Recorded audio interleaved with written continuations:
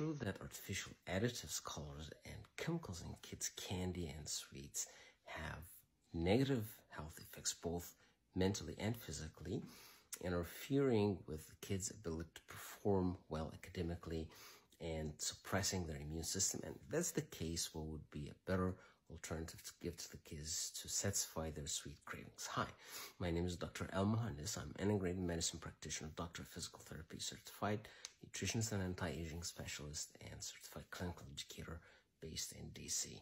Actually, these artificial additives in kids' candy and sweets are linked to interruptions in transmitter functions, leading to changes in behavior and mood, which leads to hyperactivity and inability to focus and concentrate, which can negatively impact the kids' ability to learn and perform well academically.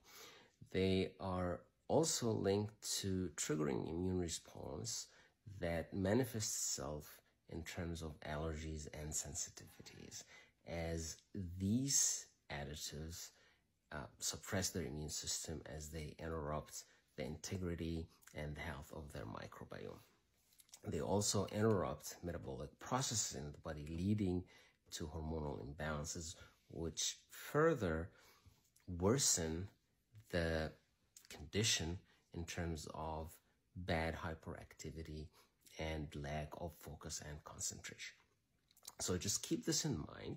Once in a while is not a big deal, but a better alternative would be giving the kids something that is nutritious and sweet at the same time, such as sliced fruits, yogurt with natural sweeteners such as raw honey or maple syrup.